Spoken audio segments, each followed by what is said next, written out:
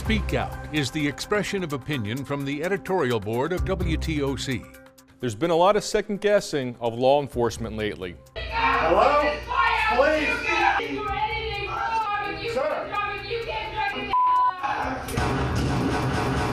So WTOC staff and members of the editorial board went to the Georgia Public Safety Training Center where officers Gary Taylor and Harlan Prevost helped explain the dynamics when a policeman enters a crime scene. I work here. Get your right hand up in the air. In this one, Chris Muth is called to a suspected break-in at a warehouse.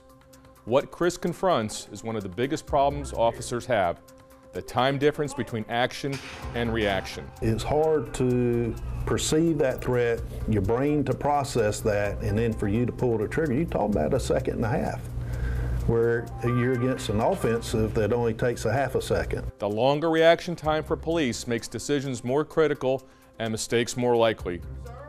Here, Tim Williams has to decide what the bad guy is pulling out from behind him. Stop trying to flee. Let me see your hands.